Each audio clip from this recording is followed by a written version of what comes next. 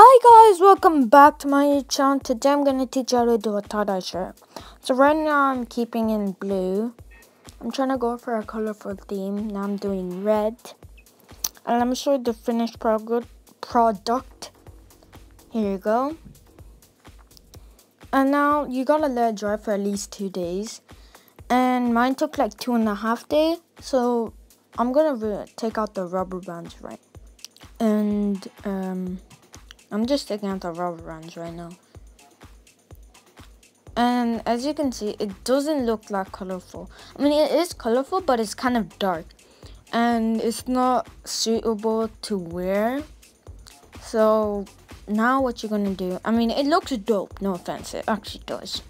I'm gonna show you the, the hand part, whatever that's called. The sleeve, exactly, the sleeve. I'm gonna show you the sleeve. So what you're gonna do is you're gonna get a bucket and pour some water. Keep probably like 3 spoons of salt, and then get your tie-dye, whatever you kept, into the bucket. Let it keep some more water.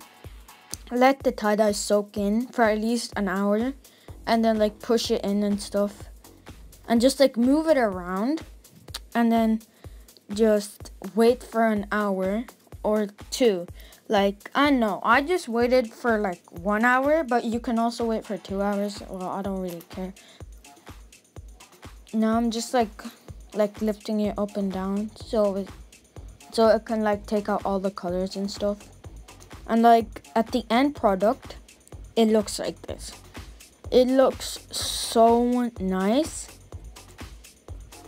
I swear to God, it looks amazing. So guys, I hope you liked this video. Please like, share, and subscribe. Bye.